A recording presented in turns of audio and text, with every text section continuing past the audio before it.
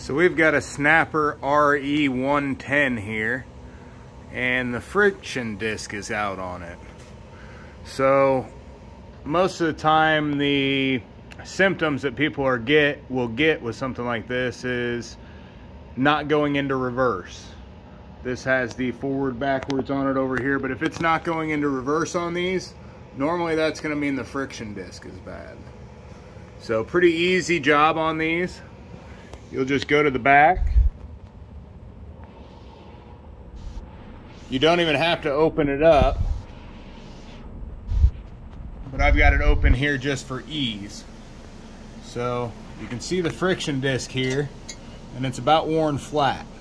So there should be kind of a bump out here. I'll show you the new one. But all it does is it engages up here against the engine where it spins, and that's what drives your wheels. Goes into that gearbox there. So I've got the back taken off here. If you want to take it off, you know, to give you a little bit better view, it's just a couple 1/2-inch bolts all the way along the side, and then the top here, and then a couple 9/16 that hold the bracket here on. So nothing really falls out of place here. This all goes back together pretty well. So if you want to take it apart, take it apart. Otherwise, get to it from the bottom. You know, I usually just use a right angle from the bottom, and I'll zip the 4 nuts off there and go. But so if you look at the difference here, how much rubber is actually on there, there's a lot more rubber on this one. So that other one's worn completely out. Looks like that's a Briggs & Stratton 7600135 YP. Show you here how to get that done. Again, just a 1/2 inch here. That's all you're gonna need.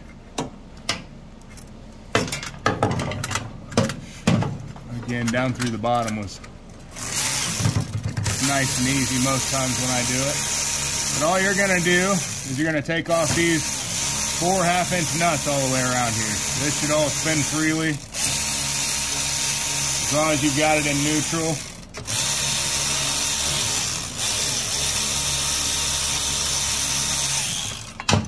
So once you take those off of there,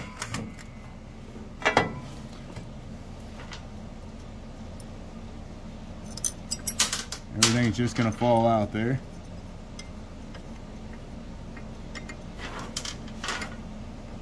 Your plate off, and then you've got your friction disc there. If that's damaged at all, you'll want to go ahead and replace this piece also, kind of like a clutch disc piece. This comes straight out, and that's it. You know, you can see again, there's hardly anything left. It's almost flat on here. The new one, from the metal up, has all kinds of rubber. So goes on like such.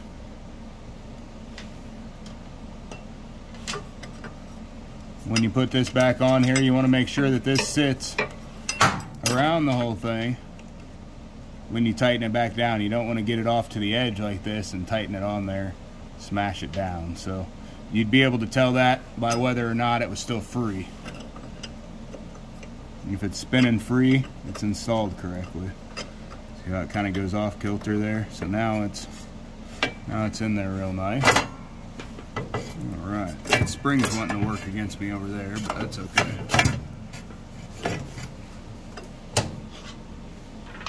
Nuts back on.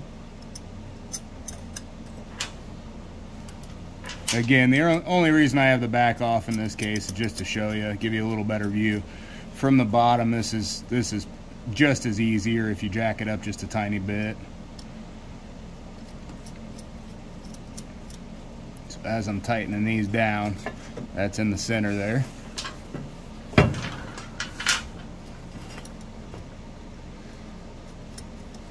And now just that quick, we've got our new one on there. That's all there is to it. You know, once you get those tightened up, that's the new one on. Nice and easy. You know, and again, from the bottom, you can get that no problem also. I don't know why my right angle's not wanting to go.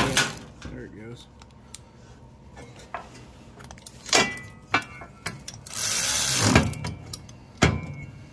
Again, make sure it's,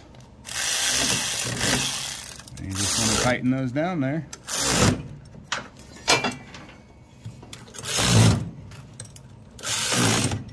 So I'm gonna go ahead and put the cover back on now, but normally you won't even take this cover off. If you're putting the cover back on, if you've taken it off, you can see that this just kind of flips up, works right onto the front there, and straight up in. There's nothing really to come out or get disconnected or anything like that if you are taking it off. You know, it all lines back up as you're putting it back in there. So once you put that all back together, if you've taken it apart, again, it's just 2 9/16 here at the bottom, and the rest are just 1/2 inch that go around the outside.